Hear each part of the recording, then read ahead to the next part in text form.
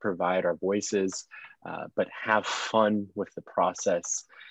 Because there is, like we were just talking about with Mr. Cedric, there is no more pure form of civic engagement than this very task force that we're all participating in right now. Lauren, good to see you. How are you? Ajmal. Get started in about 3 minutes.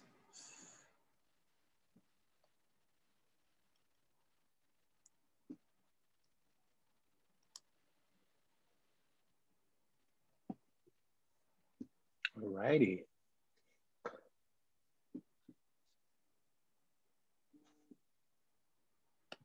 Show of thumbs. Everybody have a good day today? Decent day. Give it a little finger wiggles. Don't do anything if you didn't have a good day. Dwayne, I see. Yeah, okay, I saw you, Dwayne. Don't worry. I see that folks are starting to pile in. We're going to get started in about 3 minutes. Give folks some time to get here, to drive and park, and to jump onto their Zoom links.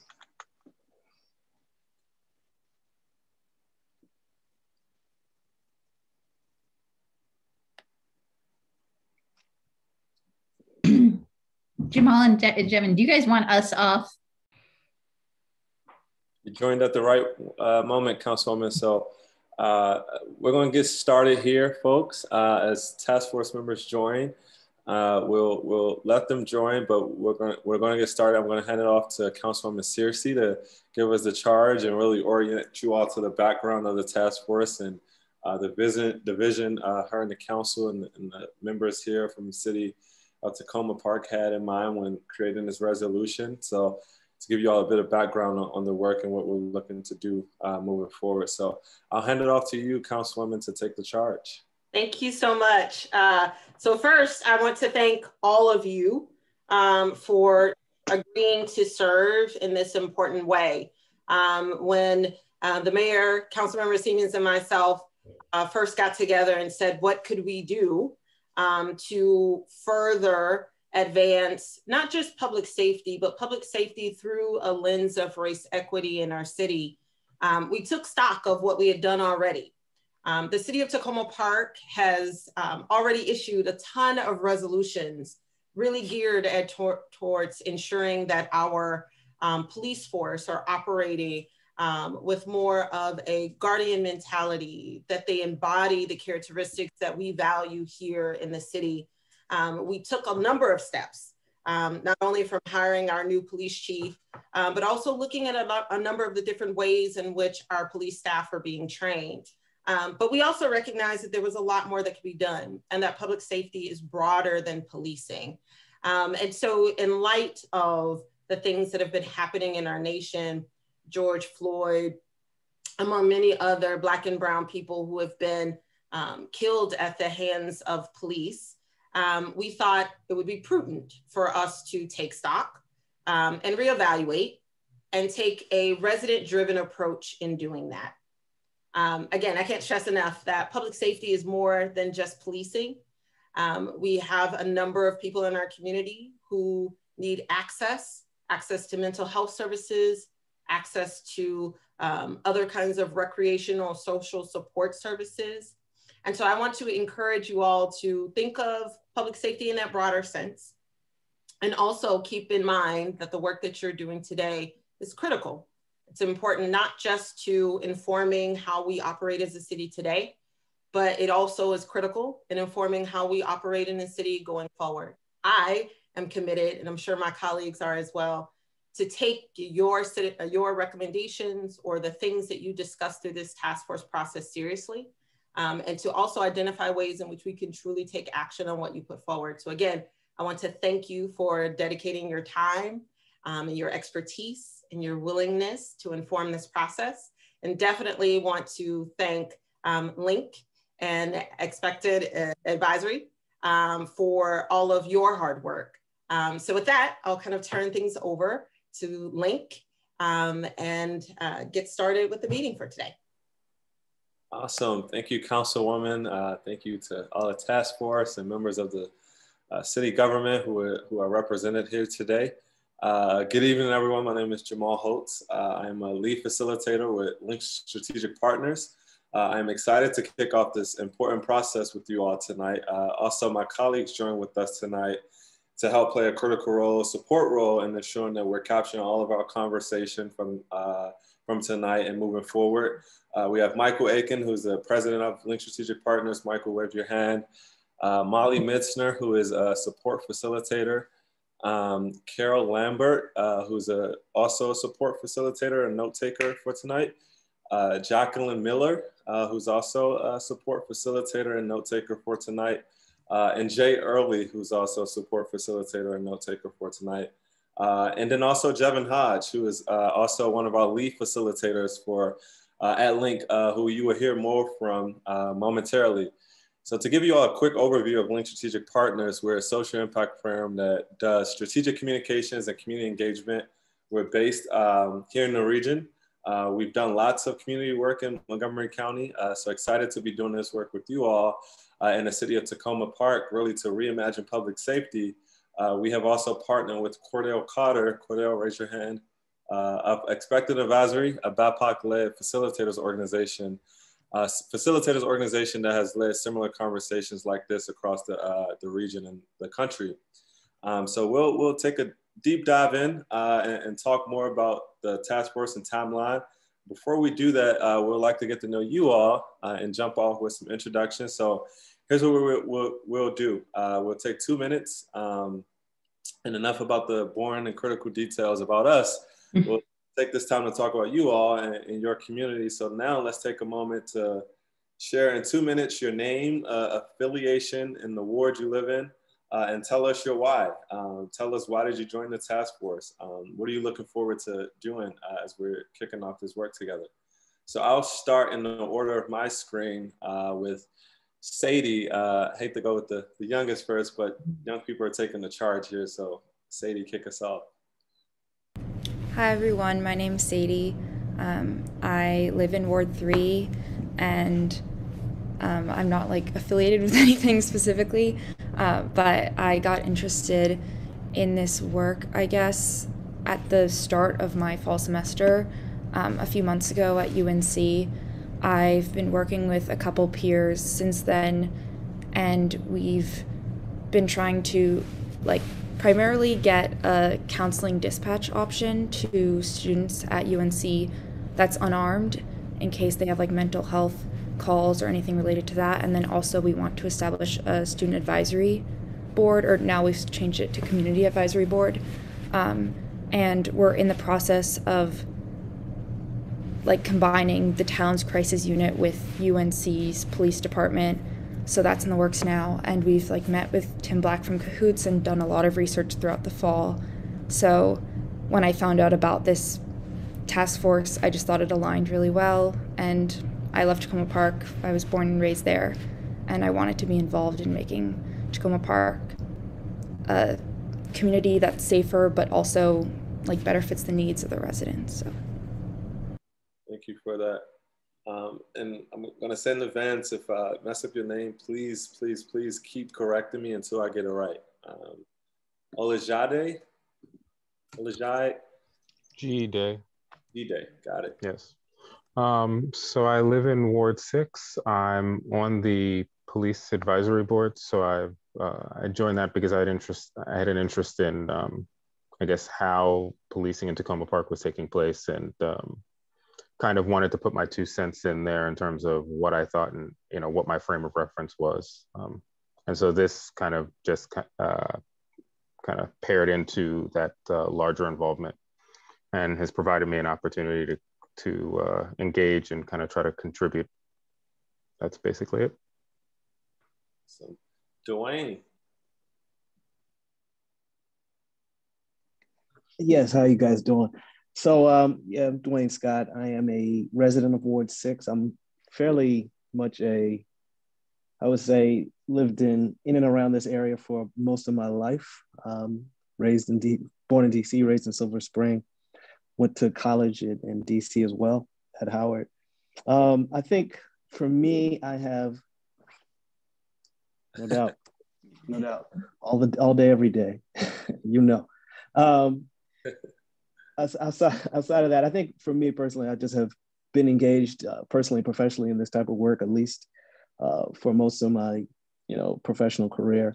And I think like many people who possibly join, I don't want to speak for everybody, but probably many people, the ongoing issues with police violence and injustice in our country, and plus the searing impact of the George Floyd murder, had a profound impact on me. And when the opportunity came to join this task force, I thought it was a great way for me to be able to contribute my voice to working towards helping create a safer community in which I live, in which my children live in, and coordinate and work with my neighbors and members of the council to move help our community become more safe, to be safer and equitable in regards to how safety and policing occur in our community. Thank you, Dwayne. Appreciate that. Adam B. Oh, it's two B's. Adam Brashik. Oh, you all got names, actually. Yes, Kimi Nakamura was having a little trouble getting into the meeting, and I sent him my link, but somehow I also sent him my username. So I'm the real Adam Braskich. Make sure you press the three dots at the top right and rename yourself. Go ahead, Adam. Okay. Well, thank you, Jamal. I come to the task force as a relatively new resident of the city. I've been here for a few years. A graduate of the University of Maryland. After college, I worked as a police officer in Baltimore City. Then went to law school, worked in private practice for a while, and I'm now a prosecutor in Washington, D.C. So all of many of the issues that are often raised in these efforts, these task forces are part of my day-to-day work, and I've often felt like I could contribute something to trying to help form policies that will improve the crises of police violence and lack of confidence in the police and trust in the police. And I thought, what better place to do that than my hometown with this task force? So I hope that I can find that I have some ideas that can make for a better police-community relationship here in Takoma Park. Awesome. Thank you, Adam. Jumana. Hello. So obviously you know my name, Jumana Musa. I guess affiliation, work-wise, I work for the National Association of Criminal Defense Lawyers, but I've spent the past 20 years, really. Well, I've been a resident of Takoma Park now for 20 years. It will be 20 years in December, but I've also spent the past 20 years working on just about every kind of enforcement. And, worked both at the federal level and the state and local level. I should say I'm Ward 6. Let me not leave out Ward 6. But in doing that, working with a lot of groups who work at the state and local level, I think that there is always been an issue where the idea of what is safe or what is secure is defined around a crisis of criminal or criminality. And I think that framing always leads to a response that is enforcement and police. And that if you look at real crisis, and I think that the pandemic has sort of laid bare the real crisis being people's access to sometimes basic amenities, access to, everything from water, food, housing, the things that we've all seen. And so I think that one of the reasons I really wanted to do this is I think that this is an opportunity to think really broadly. And, to me, I appreciate what Adam said, but it's not really about building better community police relations, but really thinking holistically about what builds secure communities, right? What uplifts communities. And that going from that perspective, I think gives us a lot more options. And I think if Takoma Park really sort of goes out there and does something really well, it can be very much a standard bearer for other places to look to, because normally these kinds of things, and we've already seen the reactions in the press that, the sky will fall and there'll be, crime in the streets everywhere. You won't be able to walk to your car. To show that actually you can do these things and you can create safer spaces. I mean, it's being done around the country, and I feel like we have an opportunity here to really think through this in a way that will be an example to other places of what's possible and to the benefit of our residents as well. Thank you, Jumana. Lauren. Hi, my name is Lauren Vantol. I am a resident of Ward 1. I live right on the main drag, Philadelphia Avenue. In terms of affiliation, I'm on the PTA, Piney Branch Elementary School PTA Executive Board. I am the representative of the PTA to the NAACP Parent Council of Montgomery County. And so I talk to a lot of parents who have a lot of concerns about, you know, just their kids and access to, kind of going along with what Jumana had said, access to basic necessities and what they need. I have a 10-year-old son, and I kind of joined this task force kind of thinking of him moving around in this society and the world as it is today, and kind of really wanting to have my voice heard, and for Takoma Park to be, you know, at the forefront of kind of rethinking how this can all be done, you know, in a positive way. And I'm also a Howard graduate, so HU. And so just gonna throw that in there too. And I'm happy to be here. I'm a Maryland resident forever. Grew up in Silver Spring, and I now live in Takoma Park. So happy to be here. We may have to make some norms around the HU, you know, chat. Yeah. Well, you know. Ashmael. Oh, go, Dwayne, were you gonna jump in? I just want to throw in a and as everybody knows, we have been and probably are going to be more insufferable to live and deal with. So. Yeah. I got you. So I'll add on to that. You know, I taught at Howard on and off for the last 10 years at the law school. So no doubt, HU, you know. I'll be quick. Ashmael Qureshi. I'm a litigator at the NAACP Legal Defense Fund. Before that, I spent several years at the ACLU's national office as a litigator as well. And as I mentioned, I taught at Howard too. Worked on a variety of different civil rights issues, whether it's education, criminal justice, voting rights, or economic justice, all of LDF's core issues. Hopefully I bring something to the table, and I used to be Jumana's intern. Wow. Michael Rubin. Hey everyone, I'm Michael Rubin, live in Ward 2. Moved to Takoma Park about almost 3 years ago, so been looking for an opportunity to engage a little bit, so I guess I found one. In terms of affiliations, I'm managing director at Impact Silver Spring. I've been there for 7 years. We're an organization that works on racial and economic equity in the county. I also represent Impact on the Silver Spring Justice Coalition.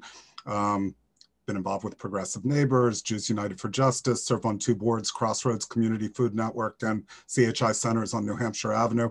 Spent a lot of my career in disability, providing supports to adults with developmental and intellectual disabilities, another group that doesn't always get thought of in terms of their interactions with police. So I'm sensitive to some of the issues that they have. So I really think that Takoma Park, like Jumana said, could be a standard bearer for the region. I think our politics, our diversity, and our size give us some opportunity to really do some experimentation with public safety that I think would be much more difficult for like Montgomery County to do overall. With much less investment, I think we can try some things out. So I'm just looking forward to the possibilities and working with all of you. Awesome, thank you. And just to highlight that, Cordell will lead us through a discussion on that exact point right after introductions. Emil. Thank you. So I'll make this very quick. Emil Parker, I've lived in Takoma Park since 1996. And as far as affiliation, I volunteer with Takoma Park Mobilization, working on policing reform and other equity issues. I also volunteer with the Silver Spring Justice Coalition, and obviously, as building on what other people have said, I think this is an opportunity to really try some things because it's a relatively small and very progressive community. And I think what we do here, if we're successful, could be a model for other communities. I think we can push the envelope here again because this is such a progressive community, and really explore options that would be beyond some other jurisdiction's ambition or that wouldn't be realistic. So thanks for this opportunity. Thank you. Kiminori. Yes, thank you, Kiminori Nakamura. I've been living in Takoma Park for the last 10 years or so. I'm an assistant research professor at University of Maryland, Department of Criminology and Criminal Justice.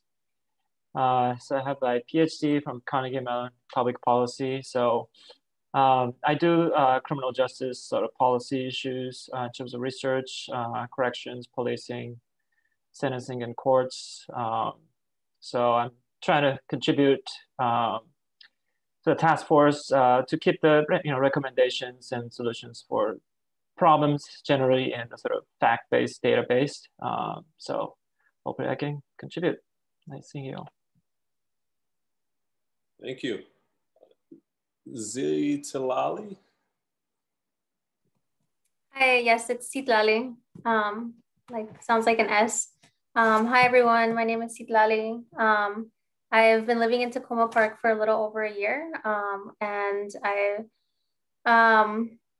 in terms of organizational affiliation, I'm here as an individual, but my background is in community organizing. And so my commitments and values, I think, generally stand to align and to center social movements, particularly the calls to defund the police and to reinvest in communities and life-giving institutions. And so I bring those values to this space, and I really believe in Takoma Park and that we, like everybody else mentioned, right, the real possibilities for radical change. And by radical, I really mean, right, getting to the root, right? And I think that a lot of us are thinking critically about like crime and criminality, and that's really exciting. And I'm glad to be a part of this group and to get to know all of you all and hopefully work on some significant changes. Thank you. Christina. Hi, my name is Chris Morado. I've been a Takoma Park community member for a little over 6 years. My affiliation in this area, volunteer-wise, has really been limited to working with my immediate community. I live in a building here with about 77 units, and also I work with Casa de Maryland. And my professional life, I'm an educator. I'm assistant principal for one of the middle schools in Washington, D.C. And I really believe in community and sort of investing in where you are. And so that's what brought me here. Thank you. Awesome. So we got to know everyone. Great. Now it's time for us to really delve into the work, and we'll spend over the next few months focused on this work. Before I hand it over to my colleague Cordell and Molly to screen share the slide deck, we'll jump into a quick overview of norms, expectations, and scope, and talk about timeline and really the focus of this task force and the work we'll be doing. But at each point of these points, we want to ensure that we're creating entry points for discussions for you all to bring in your feedback and really making this a collaborative process. Because again, this is your task force. We're here to work with you to keep to ensure that we're driving a community-driven process. So I'll hand it over to my colleague Cordell as Molly shares screen with the slide deck. Cordell, the floor is yours. Excellent. Hello, everyone. It is a pleasure to be here. Firstly, Dr. Nakamura, I am also a Hines College graduate, as is my lovely wife. So go tartans. We don't have anything cool like but we do have a fabric called a tartan. That is our mascot. So as with anything of great significance, like you are tackling, establishing some norms are very important. And so norms, at least the way we use it is, these agreed upon behavior, mutual accountabilities that will govern our time together. And so we have several for you to consider. Firstly, enter with curiosity. Things will be challenging. That is the point. We are not supposed to agree. In my other life, I lead a forum for Socratic dialogue, and I organize verbal fights. That's exactly what we're trying to do here, but fighting for a purpose, a battle of ideas to make Takoma Park better. When you are not speaking, mute your telephone and your microphone, I should say, in this new world of work. And we're using Zoom or Google Meet or Chime if you're an Amazon, or whatever other telephonic device. But when you're not speaking, to eliminate the extra noise, please mute your microphone. Listen to understand. Before you are planning your response, hear what they have to say, consider it, take a beat, and then respond, okay? Encourage disagreement without being disagreeable. As we've stated, we all have different views on these very important issues of public safety. And you got to figure out a way of behaving in a way you want people to behave towards you. So staying mentally present the whole time. The average attention span in the Zoom world is about 45 minutes. We're very cognizant of that, and we'll try to take breaks as necessary, but try to stay present. Don't look at your phone. And one of my favorites, I always like to start talking when I'm on mute. So be cognizant of where your mute buttons are and everything. This is a brave space. The only part of that is not public is your subcommittee. We'll talk about that later. But these are public meetings, but please be brave. Walk towards danger as we are contemplating where or what Takoma Park should do with respect to public safety. Please respect each other, mutual respect, that goes without saying. Everyone has a contribution to make. We are in rough draft, we're learning together. This is a learning journey. So speak in rough draft is perfectly okay if your idea isn't completely formulated. Say it out loud. Hey, I'm just thinking. I love to start a conversation that way so people know that this isn't a fully thought out thought. I'm thinking of it as I'm saying it. Bring your thoughtfulness to your responses. Be concise. We don't have a lot of time. And so be as concise as you possibly can be. What I do to help me is sometimes I write out talking points of what I want to say. So when I'm in the queue, I'll write out my talking points and then I'll be ready to hit the ground running. Listen attentively, please don't interrupt. It's very challenging for multiple voices to be speaking at the same time on Zoom. The system just can't handle that well. And so to ensure that everyone is hearing each other fully, please don't speak over each other. That'd be great. Let's attack the problem, not the person. We all have different points of view. And I think it's important to remember this is just a perspective that I'm representing. You all are from different wards, different points of view, different experiences with public safety. So bring that to the table and we'll all respect it. Let's avoid taking narrow views based on your organization, your particular point of view. It's fine to represent it, but make sure that to make room for other points of view. Use I statements that depersonalize it. Make sure you're not talking about anyone else. So I statements, and assume good intentions. I think that's something we should do in all of our lives. So talking about scope here, this is a broad mandate, yet something that has to be grounded in reality. This task force has been charged with developing recommendations to make Takoma Park a safer, more livable community, with an emphasis on addressing racial inequalities that exist in government services revolving around public safety. So the guiding principle for this effort, and I can't say this any clearer than this, that it has to be fact-based, meaning we know there are a lot of things happening around the country, but we're talking about Takoma Park, okay? Let's be clear about that. We're talking about Takoma Park. So it's important to remember what's actually happening here and these wards. You're essentially a resident-powered policy innovation lab. The city council and your fellow residents are looking for ideas, and that is what you're going to provide. So as we work together over the next several weeks, let's hold each other accountable, not only to the norms, but staying on the mission and within the scope of this task force and fact base.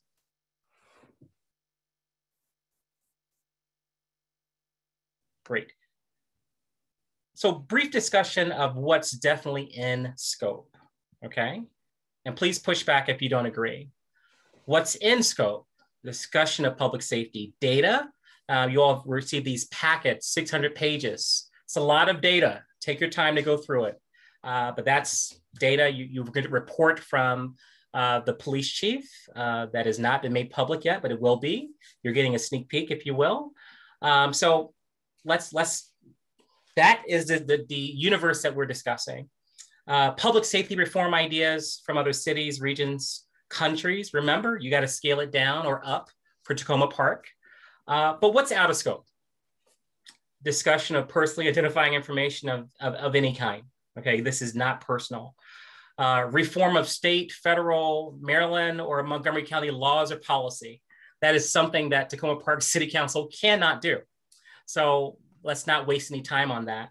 And again, any recommendations of specific personnel changes for city department employees. So let's open up the floor, if we will, to talk about the norms and the scope. What discussion would you all like to have about that? Anything I said that didn't jive with your expectation? I do, before we jump into conversation, is with my complete sorrows. Mr. Cedric Boatman, who actually was the very first person here at this meeting, which is wow. Issue. Forgot to introduce himself. Mr. Boatman, would you like to introduce yourself? Tell us your why before we jump into the dialogue. Real quick, I guess it'd be Ward 4, Ritchie Avenue. I grew up on Ritchie Avenue in the mid-50s to this present time now. My parents had just sold their house a few years back because they had passed away. But I grew up in this area. I am the district supervisor for security for Montgomery County Public Schools. And I've been in law enforcement, but somebody, a resident from the community of Ritchie Avenue asked me would I join the task force because I know a lot of the history of Takoma Park from really the early 60s all the way up to present day. And I am the president for Takoma Park Day. We have for the African American community, we started about 4 or 5 years ago to have a Takoma Park Day and friends. So people who grew up in Takoma Park, went to Montgomery Blair High School, surrounding high schools, we meet, and we had one. The first one was 3 years ago, and we had it at Candy Cane Park, which is off of 16th Street. And first one we had 400 people showed up. It came from all over, California, Minnesota, Georgia, and we were surprised. And ever since then, we've done it. It's always the third Saturday in June. It's the week right after Father's Day. The first day we had was on Father's Day, and people asked, "This is great. Can we do it after that?" And we've done it ever since. And we weren't having it this past because of COVID. But as soon as everything starts up again, we will have it again. And we have it at Argyle Park now, right down the street from Holy Cross Hospital. So that's where the Takoma Park Day is. Thank you, Mr. Bowman. I hope I didn't lose my invite to that by missing. Nah, man, you're good. You're good. I'll pass it back over to Cordell to talk through scope. Yeah, scope and norms. Any feedback on what we said? And I know I said that, reform of state, federal, local laws is not something that's possible. But if there is a law, existing law that's an impediment to reform, let's at least call it out so we can mention it. Okay, deal? Any feedback whatsoever? Yes, sir. So Dwayne. this is Dwayne. I just wanted to ask. I took somewhat of a brief look at some of the documents that were distributed prior to the meeting, and it's quite a bit, and it's quite a bit to get through. So I was wondering, is there within those documents is some level of some sort of priority that we should focus on, or is that going to be done or discussed later in regards to subgroups, and they will focus on aspects of the data? Because as you can imagine, we do have short period of time to do a tremendous amount of work. So it would be helpful to be able to narrow into what are the more important things that we should focus on, not to exclude things, because there's a lot of things to think about, but within the data that you provided, what can we focus on? Excellent point you're making. And yes, we will be going to subgroups. But moreover, you're going to have, I believe, at least 4 department leaders coming in the next meeting, and they're going to give separate presentations to bring your attention to certain aspects of the data. And so it's reference material for you. No expectation you read every single line. You're right, it's a lot of data. But we wanted you to have the universe of everything that the city works with. Now you have it as well. But you'll have 4 department leaders coming in our next meeting to help focus your mind on particular facets of the data. Yes, Michael. Just a quick question. So, I mean, I appreciate all the information that was provided, but is there data that's disaggregated by race, which I think is really important to look at, both for policing, but for other things as well? I don't think you can really measure any improvements in racial equity without that. And I know that's a problem in getting that data. And I just wonder to what extent we'll be able to see some of that. Yep. Can I jump in real quick, Cordell? Yes, go ahead. I don't want us to get pigeonholed into the data and research conversation, because we're literally talking about that in the next point of the agenda. So I'm going to give you all an overview of the data, talk through the research, and then we're going to have a discussion on that and what else more you need, and then we can jump into those type of points. I want to make sure we acknowledge Jumana, whose hand has been raised, but also center the discussion back around the scope and really discussing on whether or not we want this task force to focus on, should we make it a focus to talk about regional and statewide recommendations and approaches that you all in the city council can work together and lobby for. So let's center that discussion back around scope. So Jumana, go for it. Yeah, so I just had a couple small points that were maybe even more process than scope that goes back to agreements and things. Although I just piggybacking on what Dwayne said, I think a roadmap to the documents would be really good, because every file you open has like 12 or 15 different documents in it, and you really don't know what they are until you start opening them and reading through. And so if that could exist in the world, that would be really helpful. But the other two, just again, process points.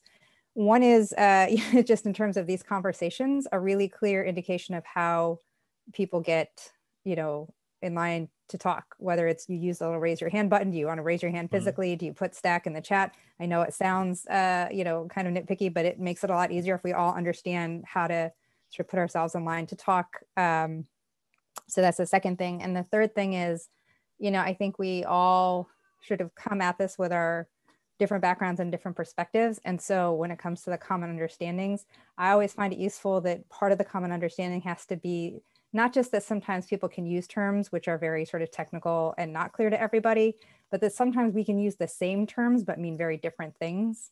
And so in the context of understandings, keeping the perspective that what you might want to add some texture to what you're saying, because what you think a term means may not mean the same thing to somebody else. Excellent point, thank you. And I'll take your second point first. And as the facilitators, Jevin and Jamal and myself, we're keeping a queue. You can raise your hand. We'll be in smaller groups. So you can do this so we know that you're up. You can also put it in the chat as a direct message that you're up. But hopefully when we break the groups down in smaller portions, with just 5 people in the room, it won't be a problem with folks knowing when they have an opportunity to speak. And please forgive me, the first question was again? Just a roadmap to the numerous documents. Yes. Yeah. So Jamal will cover some of that, as well as the department leads that are coming in our next meeting. And your third question? Terms and definitions, and not assuming that everybody understands them the same way you understand them. Yeah, this room is quite stacked. I think Takoma Park in general is stacked. As I was reading your bios, I'm just like, wow, I think they should facilitate. Professors and statisticians, you all are brilliant. And so it would be wise if you're using some terms and someone thinks they know, but they don't, just say, excuse me, pardon me, an interjection. Juana, do you mean the following when you say this? So hopefully it'd be a safe enough place that you all feel encouraged and bold enough to ask each other questions like that, just to go to the next level to ensure a mutual understanding of terms. But you're exactly right, Juana. I mean, that happens every single day, especially on issues this sensitive. Thank you so much. Any others? Dwayne, did you just wave your hand? Oh, that's a fan. My apologies. My apologies. No, it's just my pen. Sorry about that. Oh, okay, great. Sitali, yes. Zatali? Yes, it's Sitlali, like an S. Sitlali. I'll get it, I promise. I think just for clarification, I don't know if people just shared their pronouns. I want to make sure that we know what people's pronouns are, and I don't want to assume. So if I'm not sure if we can do that like either today or, as soon as possible. I think you could just add them to your name, and that's exactly for me the easiest way, so everybody can see them. Exactly. That's exactly what I was going to suggest. Just to rename your box, just like Yuanama just did. You can see she, her, for your preferred pronoun, so we'll know. Anyone else?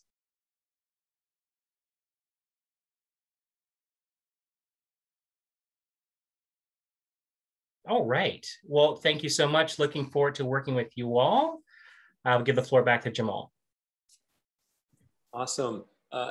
As Molly's sharing the screen again, I think one of the things I do want to know is that everything that we present or talk through is all up for Molly. It's in like a weird presenters share screen type of thing where I can see everything happening. But everything is up for a conversation and up for you all's discretion, and we welcome feedback because we want this to be you all's task force. So we'll make those updates and edits to the norms and expectations.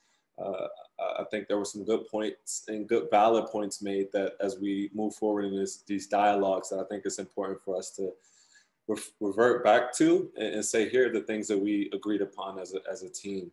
And those are things that we can work on as we move forward in the process. Awesome. Any questions as Molly's sharing her screen? I know we're moving pretty fast. Awesome.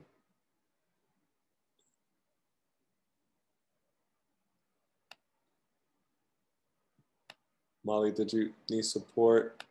Sorry, I thought I was sharing it. No. Here we go. There we go.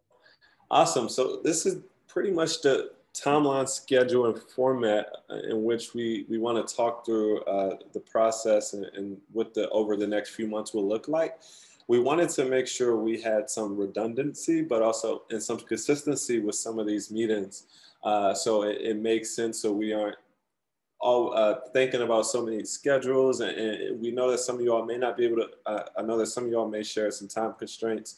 But what we did here was that we proposed a schedule where we held task force meetings on one Tuesday, and on the following Tuesday, we'll host a subcommittee meeting.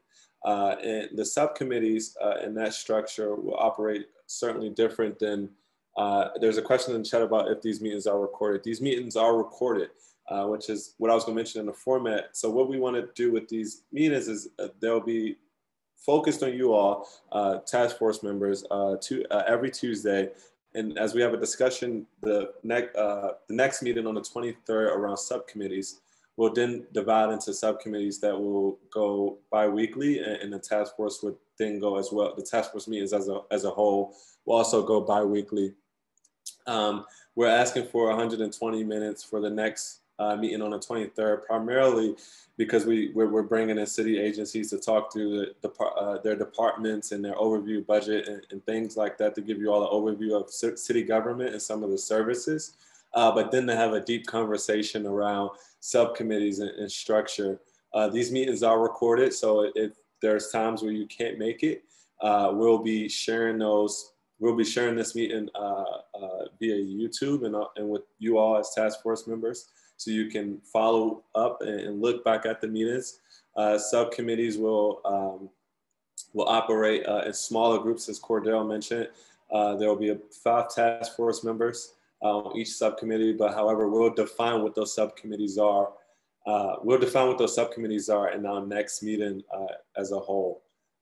Any questions about timeline, schedule, and format, or team, anything you want to add here, Jevin or Cordell? One thing I would note, there'll be some time constraints, and we understand that you all do have daily lives, but we'll make sure that we're reporting back everything and giving you an opportunity for feedback. So if there's times where you may, and we'll give our contact information, where you need to contact myself, Jevon, or Cordell and say, hey, I went back and watched the meeting, here's my input. Or I wanted to talk to you more about this. I'm not sure we should focus on this. We'll find a way to integrate that back into the full task force, into the report and what we're capturing in these conversations.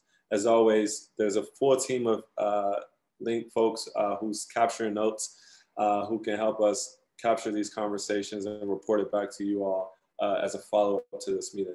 Jevon or Cordell, would you add anything? Yeah, I just wanted to emphasize that all manner of communication are accepted. It's been my experience in groups like these that sometimes people are too emotional, or there's some barrier to them fully expressing a point they think everyone needs to hear. And so what I've encouraged people to do is to write it, to email it, and we'll make sure it's part of the record. Well, I can read it out loud, or Jevon or Jamal can. So don't feel constrained by verbal communication. There are multiple ways, and we accept them all. And again, if there's any point of time where we need to adjust, say, hey, we actually may need more time in subcommittees. We actually may need 120 minutes, or we actually may only need 60 minutes. Can we adjust that? And we'll take that into account and make those recommended changes. Molly, can you click next? Jamal, the other thing that I will add to that is that just keep in mind as we go through this is a living, breathing process. So this is a task force designed by you for you. So we're building this together. And so please, building upon what Cordell just stated, do not hold back, be candid, be frank, be forward, so that we can meet the needs of the moment. Mm-hmm. Next slide, please. So overview of research, I know some of us already jumped into this discussion, but last week we shared tons of research and reports that were a lot of pages to read. It is in part reports from other task force, guidance documents from groups looking at similar issues, and even some stuff from past presidential efforts, as well as blogs and annual reports for you all to reference and really set the stage and get a framework on some of the work that other counties and cities and national task forces are doing across the nation. So I'll go through this to start with some of the cities and counties and briefly what's in these documents. Is Takoma Park, Maryland, the city of Takoma Park, in which we're all operating in. The city provided us with lots of data from different agencies and information on budget, housing and economic development, COVID-19 impacts, and additional, Chief Duvall provided us with lots of data from Takoma Park PD and also access to that report ahead of his testimony at the council meeting tomorrow. Arlington County, Virginia established a task force to focus on police reform and provide recommendations regarding the policies of Arlington County Police Department. Eugene, Oregon recently released a report on their CAHOOTS program analysis. It is a program that many cities have implemented and is a mental health intervention program focused on responding to nonviolent mental health costs. Ithaca in Tompkins County, New York, after national tragedies, the state of New York issued an executive order that asks local leaders to examine police safety systems, public safety systems. The city of Ithaca in Tompkins County collaborated on an effort to reimagine public safety, very similar to this task force. That task force released a preliminary report with recommendations for public comment and feedback. Moving on to Montgomery County, Maryland, they launched a task force that was recently wrapped up. That we also, some folks on this task force had the opportunity to connect with their chairs. They launched a task force that was divided into 5 focus areas: 911 and 311 call response, police and budget, Montgomery County Police Department programs, alternative programs, and mental health. Ultimately, the task force was working to provide recommendations to the county executive around policing in those 5 focus areas for implementation. Some of those recommendations have actually been implemented as we see in some of our communities in Takoma Park.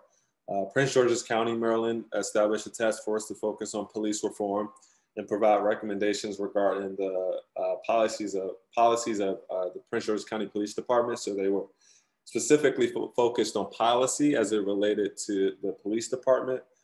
Tempe, Arizona currently has a task force similar in scope to this one, looking at government services as a whole, from policing to mental health to workforce and many other city service related issues. And then let me take a sip of lemonade. President Barack Obama launched a task force on 21st century policing back in 2015. That was a report that was published to be a guiding document for law enforcement agencies across the nation. And then going on to the Council of Criminal Justice, it was a task force on policing that convened civil rights activists and leaders and law enforcement leaders to discuss strategies for effective policing and accountability measures.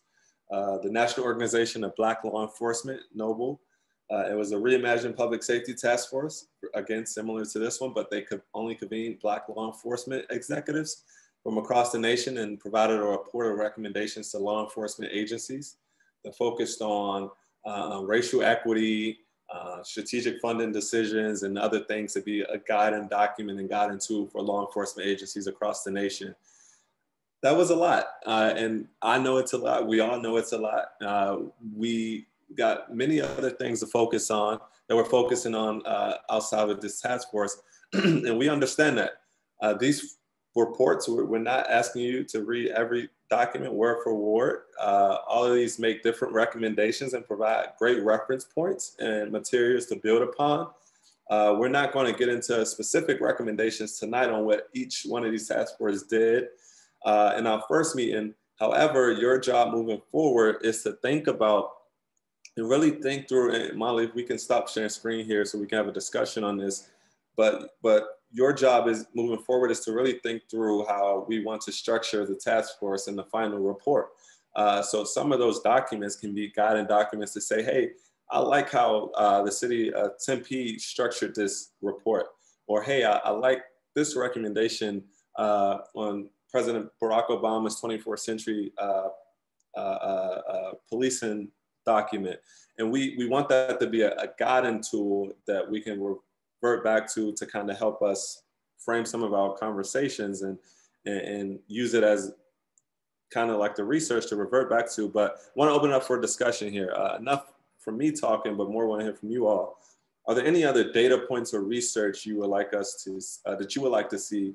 Are there anything, is there anything else that we should add that could help inform this process? I know some folks mentioned data on arrest and stuff like that.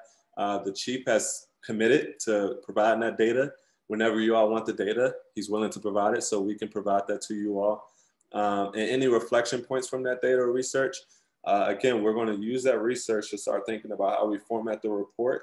So please take a look as we go forward and let us know if there are any formats or reports that stand out as models that you think we could, that we should consider. So the floor is yours. Any discussion points? So I'll look at raise hand features. I'll look at the chat and see folks who are physically raising their hand on the screen, or is that photo enough?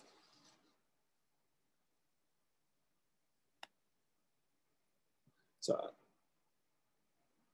I see some questions in the chat. Jamal, I can read those out to you to make them a little bit easier. There were some questions about, can the resources that were provided to the task force be made public?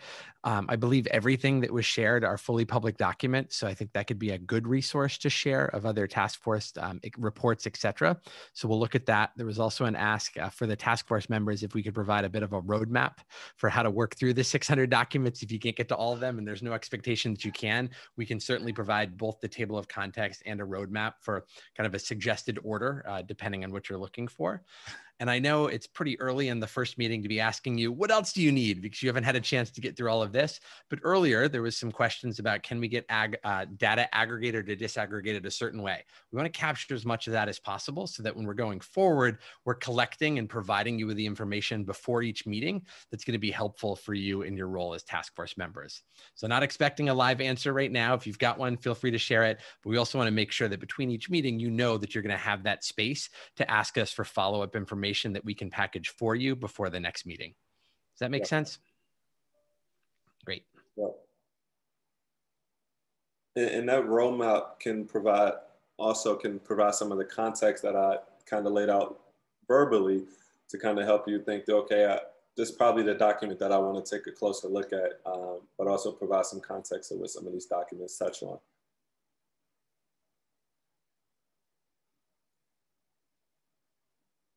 Sitali?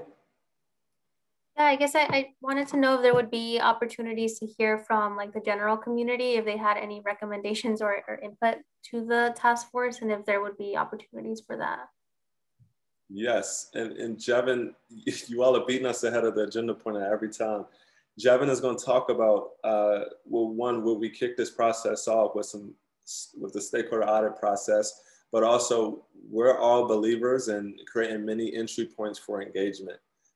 So we have had conversations and we will be moving forward with creating an opportunity for some public feedback. There'll be a link for folks to kind of share some public feedback who are in this meeting, but we'll also post something on the website where folks can email or share some of their feedback and comments and see more and share their comments on more of the work that we've been doing as a task force. So as they'll have access to the documents that you all are also reviewing, there are some things in some documents that may be only for task force view, but these documents that we've shared with you all are already public view and documents that the city have shared publicly.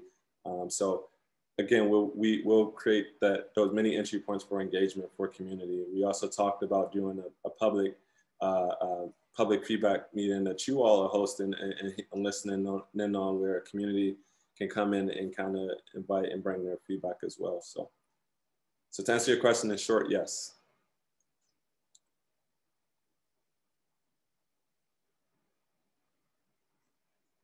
Any other questions or discussion points around the research data? Jumani, were you raising your hand, and then Kiminori? You can start with Kiminori. I feel like I've already talked a lot. Go for it. Kiminori. Are you providing, I don't know, does the police department have like annual reports and statistics, things like that? I'm not sure if they're providing or they're being the folder. Yep, some of that data is in the resource folder. So if you go to City of Takoma Park and go to Takoma PD folder, some of those prior reports and data is in there. The chief has also, Jessica sent this around his report that he's releasing tomorrow and presenting to the city council that you got to get eyes on first in the spirit of collaboration and really get an opportunity to work with you all along this process. So yes, those documents are available. If there's something there, if there's something not there you would like to see, request it, and we can figure out the best way to get that to the folder.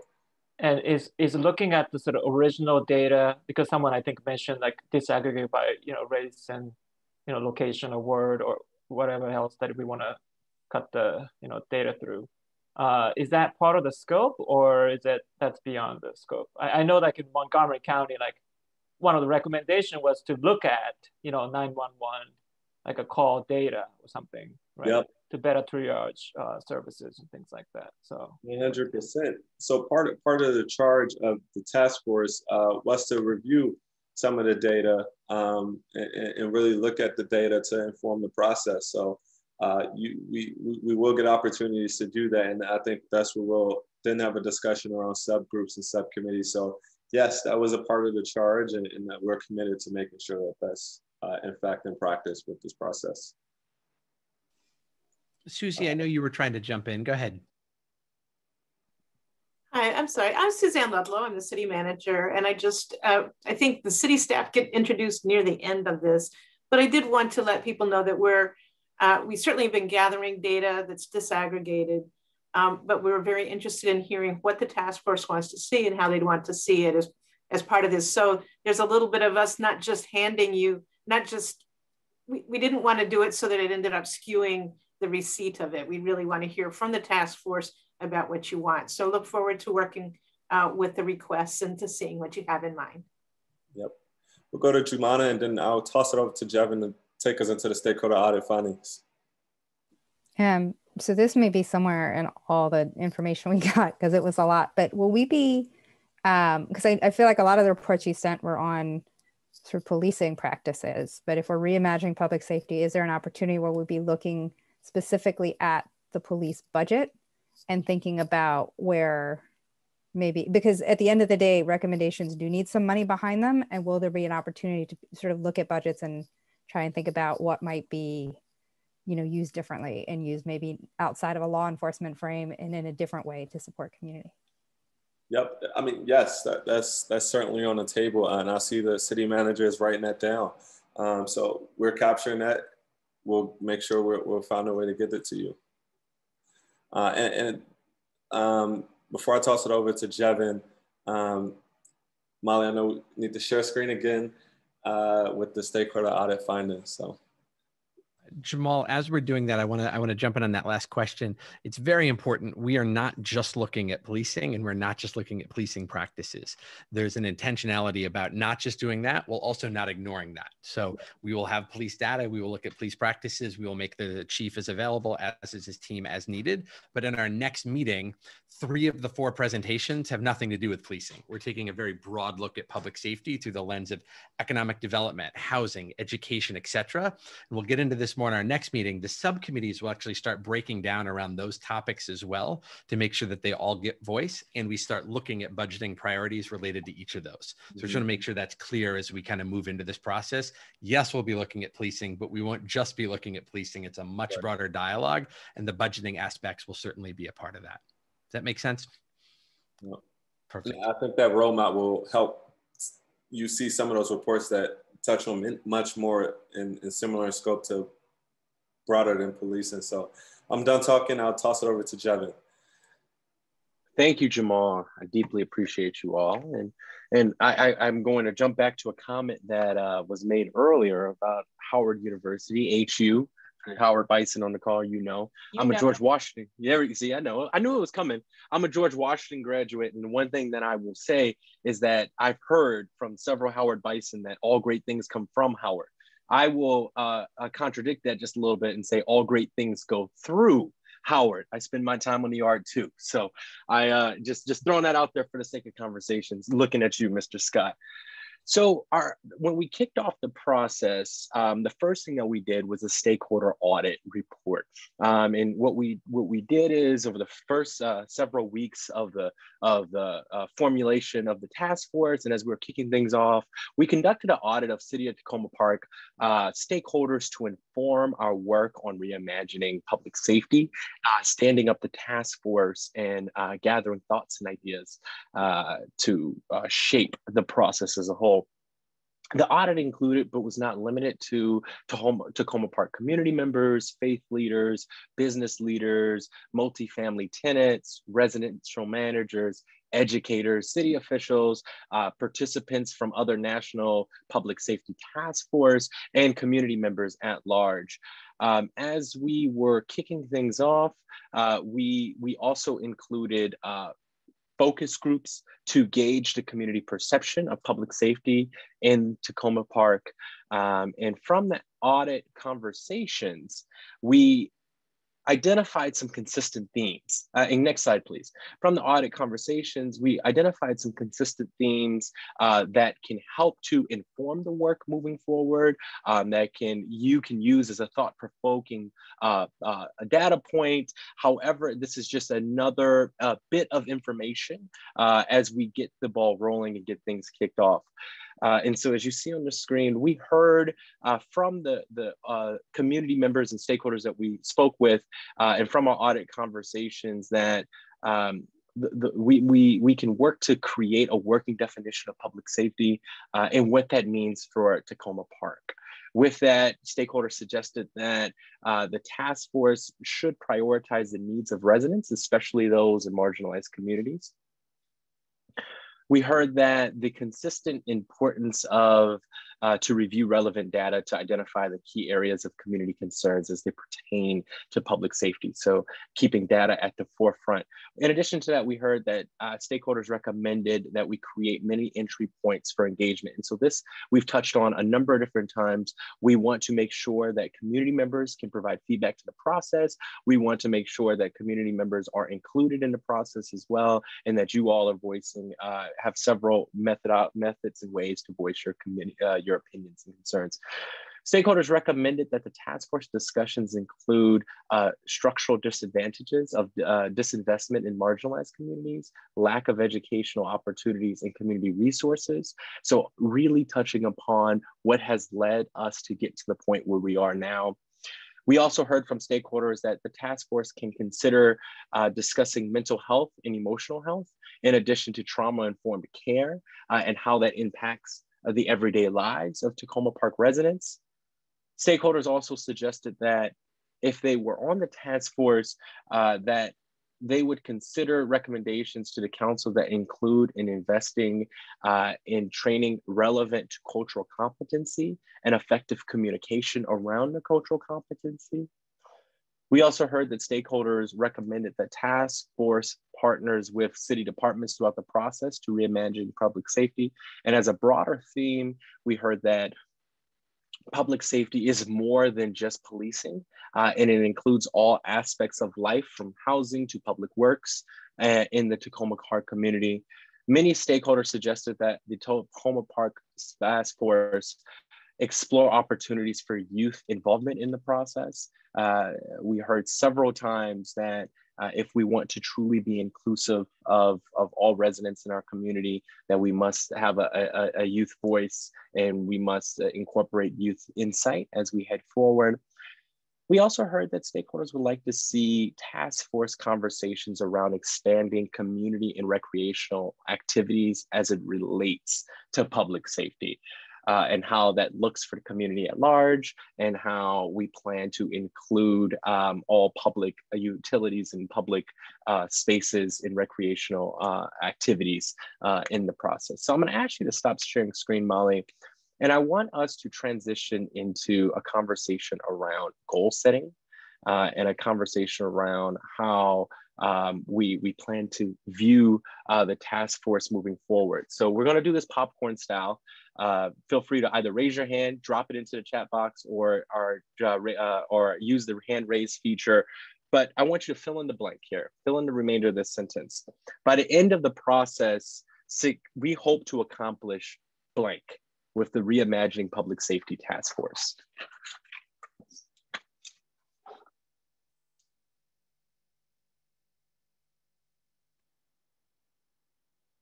Think about our goals, think about what we hope to achieve, think about the pathway that we're laying, think about the recommendations, think about the conversations that are to be had.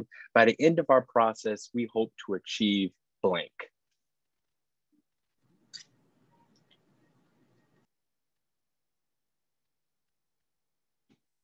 Any takers? Let me kick it off with some of what we've already heard, right? We heard that there needs to be real budgeting exercises as a part of this. It can't just be an up here discussion. It needs to look at budgeting as part of it. We've heard that the data needs to be informed, disaggregated, aggregated. We have to do it in a way that it's informing the discussion we're trying to have. Those are real and specific. That's the type of feedback that's really helpful in a first meeting. So open the floor.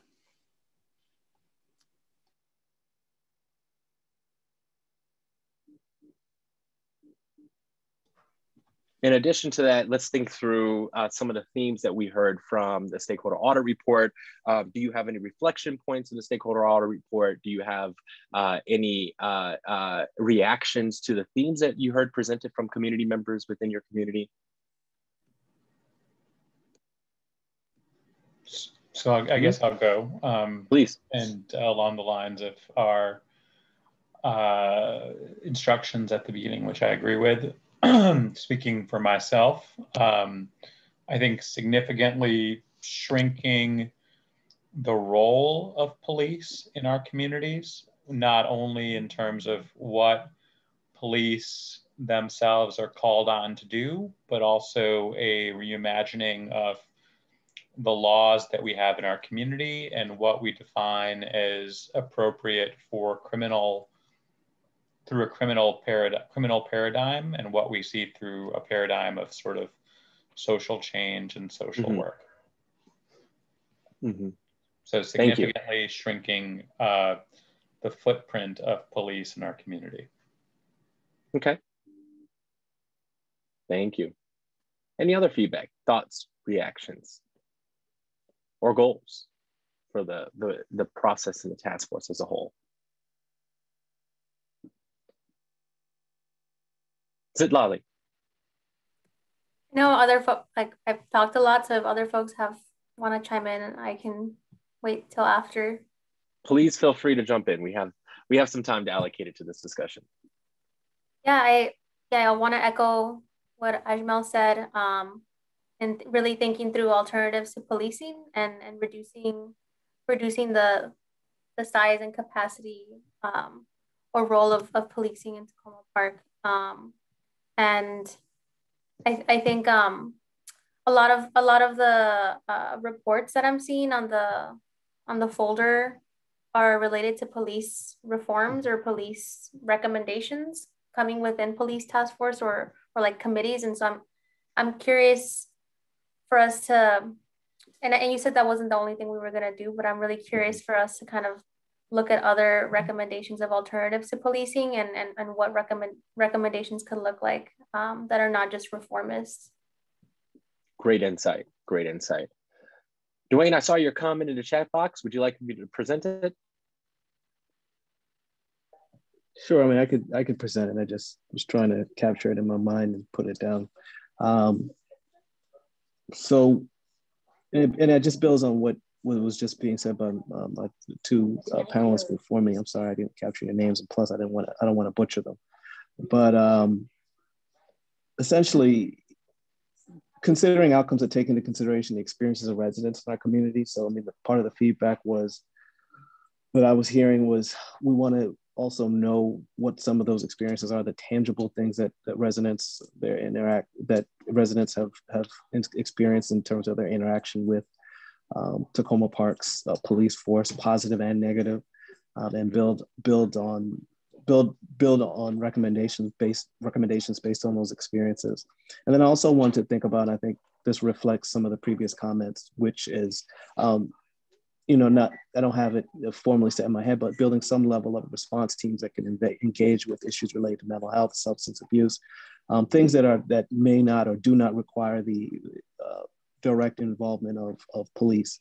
And if there's if there's a need to involve police, those response teams can then in turn contact the police to when it becomes raises the issue to something that involves or needs a police involvement. So those are the two, not only two areas, but those are the first two areas: mental health and substance abuse that come into mind. Maybe also homelessness, transient individuals who need support. And I think someone also identified, I guess also thinking of just individuals of color and also individuals with disabilities, thinking about their needs and the different ways that the police respond. But maybe that also could be part of the disaggregated data to capture those experiences and how groups such as people of color and individuals with disabilities, and also the LGBT community here in Takoma Park, and how the broad set of groups experience interactions with police and where recommendations can come from to support a more proactive way of responding and building those issues. Because I think we all are probably aware that policing tends to sometimes be thrown out there for every particular issue that comes up.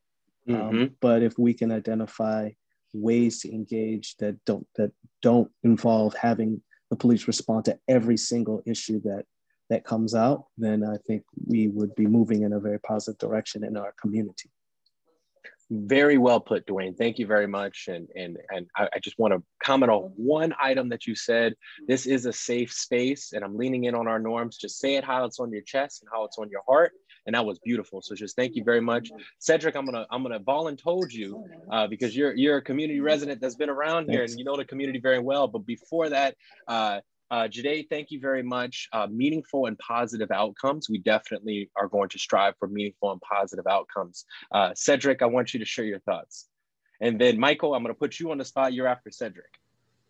I just wanted to listen because I wanted to get an understanding where the task force goes. I know there's been a lot of emphasis for the incidents that have happened in the last couple of years, and not just in this community, but communities across the nation. And there's a lot of been emphasis on policing, but I think also we have to just look at the communities in which we live in, and we have to look at our attitudes to the communities that we live in, and the different cultures, and what we are going to really truly be honest with, the accepting and not accepting. We're all human beings, and the difficulty is not so much the police state itself. They have been in law enforcement. It's the individuals that you ask to enforce it. It's very difficult to ask people to enforce a culture in communities that they know nothing about, or they may have preconceived notions about a culture and never has experience with it because they, through generations of whatever of information has been given to them, negative or positive, creates a problem. And so, with that being said, I mean, I've seen Takoma Park come up and from which was to be a very small town, even before Maple Avenue, Park Ritchie was built, even before where the police station was, where the firehouse is now. I can remember how all that, and in the community, and to some degree, Takoma Park was a segregated community. A lot of people didn't know. A lot of people in Capitol Hill lived in Takoma Park. Those were summer homes. Those homes on Lee Avenue and on the other side of Lee, those cottages, those were to Congress persons on the Hill, Capitol Hill. Those would be summer homes, believe it or not, for them back in the 50s. Those were summer homes for them, and along that quarter. So, and the Takoma Park is definitely a different, I would say, a different animal. It's it does a lot of things different from what Montgomery County does. I mean, they do a good job of, I guess, controlling, but we just have to figure out what we want for the community itself, and I think then move from there. I mean, it's not easy because when I look at the room here with the task force, we have people from different cultures, and their attitudes, the way they were raised may be different from all of us, and your experiences too. I see a lot of emphasis on the police, but I think it's more and beyond that. It's the attitudes that we have in our cultures and in our communities that is the big difference. I always say that on Sunday mornings and in our neighborhoods, those are the most segregated times in our communities. Got it. That's great. Thank you very much, Cedric. Michael, before you go, definitely want to share, Chris, thank you for your thoughts, Chris. Inclusive process that includes alternative understandings of safety and addresses root causes and center mental health, those in marginalized spaces, young people. Great thoughts. Thank you very much. Michael, I'm going to get you up. Lauren, we want, you represent the NAACP. You're a parent, you're a liaison. After Michael, I want you to share your thoughts too. Michael, you're up. So just very briefly, I mean, I think a lot of people have already covered some of the things I hope to see. I mean, I definitely do want to see meaningful recommendations. I think we have some good diversity in this group, and I think we're going to be able to come up with a good set of recommendations. I would like to see some real change. I don't want it to be a task force report that just goes on the shelf like many I've seen in the county. And I mean, I've lived in the county 40 of my years of my life, and I've seen many that were like worthy efforts, but didn't really go anywhere. So I really want to make sure that we do something substantive. I believe that our city council and mayor and chief of police and others are willing to show some courage and actually take on some of these recommendations seriously. So I'm just very hopeful. I mean, I just, you know, do want to see something real. That would be, I guess, the main thing I would want to see come out of it. Great insight. Thank you very much. And Lauren, I want you to bring us home for your thoughts and discussion in this section. Well, that's a big task. I think what I wanted to say was, I think a component that I want to kind of focus on is community education as well. I live in Ward 1, and I think it's really important. I'm on tons of listservs. We have like 50 million listservs here. And I think that, you know, I've seen a lot of talk on the listservs about somebody was idling out in front of my house for 10 minutes. Maybe we should call the police. Or I saw somebody who knocked on my door. Are they really with Pepco or whoever else? And it's always a Black or brown person. And I've had conversations with people on my listservs about that, to the point where, you know, it's kind of getting to be annoying. And so I think that's really a really important component of this, to kind of educate people about how community members really impact how things are dealt with, you know, because if you're going to call the police about something, that's really not a big deal. That could cause a huge issue for other people. And so I think that's kind of thing that I want to focus on as well. Thank you for that. Before I turn it over to Madam Mayor, Jumana, I want to make sure I capture your thought. You said, I hope this group makes recommendations grounded in racial equity and racial justice, racial equity and economic justice. Economic justice is racial justice that will have meaningful impact on the broadest number of residents, and that as Takoma Park becomes more and more economically stratified, that the focus stays on the most marginalized. Thank you for your thoughts. Deeply appreciate that. And folks, feel free, like we said, we're going to provide our contact information at the end of this. So if you have some thought that comes up later tonight while you're at dinner or tomorrow, email it to us so that we can include that as we are heading forward. Thank you for this discussion. Madam Mayor, you're up. Great. Thanks, Jevin. And I just want to say thank you to everyone. I know Councilman Searcy and myself and the entire City Council and the staff who are with us tonight, we're very excited for this process to be taking place. This was something that you know, we've known for a while we needed to really roll up our sleeves and work on. And this summer, Councilman Searcy you know, worked really hard in thinking about how do we really move ourselves forward on this issue this year. And I think bringing on Link and their partners to work with us was really important because we want this to be a process. We want it to be done in a way where you'll get the materials you'll need. We'll have the meetings. They'll be run on time, and that we'll be able to create a space where people can share their experiences and their thoughts moving forward. And I can promise you, Michael, this will not be a report that sits on a shelf. This is something that we want to put in place. We want the recommendations from you to be actionable, and we're really looking forward to moving forward in many of the areas, even that we just shared tonight. And just to see all of you and the experiences that you bring to this conversation, and also your willingness to take this time means a great deal to all of us. So I just want to extend my thanks to every single person here tonight. And please, if they're, you know, the team at Link is available for your feedback. We're also available if there are things you want to see done differently or other things. Please let us know, because this is your task force. You own it. So we're here tonight to help kick it off, but this is really about all of you and what you want to put into it. And we're looking forward to what we get out of it. So thank you very much.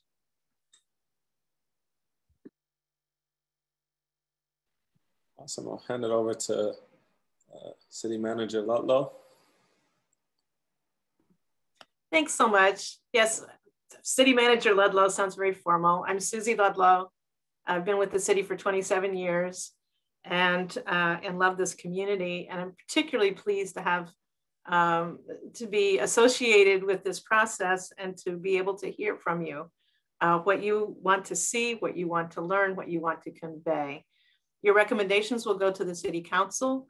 but they get implemented on a daily basis by city staff. And we provide data and background information for you as well. And I want to assure you that we're interested in hearing these things, that city staff is open-minded to hearing these ideas, that we also would love to see the creativity and the moving the community forward kind of in these new days. And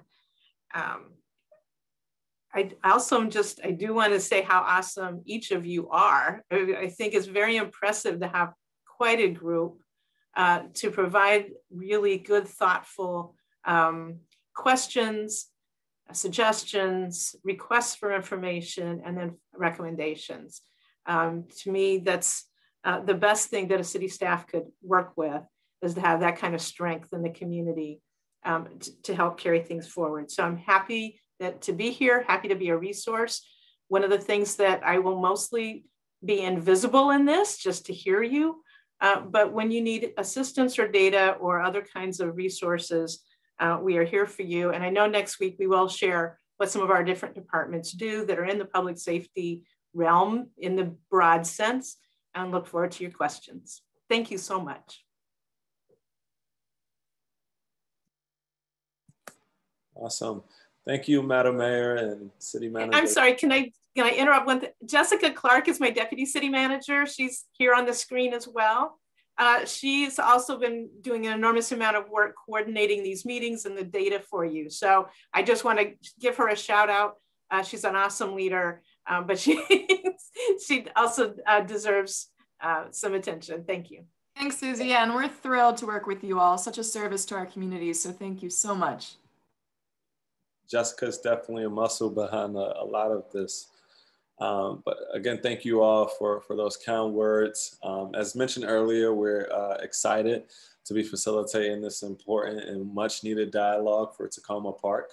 I hate to be the guy that run over by 1 minute, but now looking onward to our next meeting, we'll be hosting on March 23rd. We'll plan to meet for 2 hours from 6 p.m. to 8 p.m. In our next meeting, we'll get the opportunity to get a full overview of how the inner works of city government and how it's structured. And you'll get to hear from some city agencies and representatives, as I mentioned. In addition, we'll get to have that deeper discussion, like I mentioned, around subcommittees and structure and appointing you all to some of those subcommittees to serve on. But again, thank you all for your time today. My email is jholtz. I see some of you all pulling your pencils out, so I'll say it again.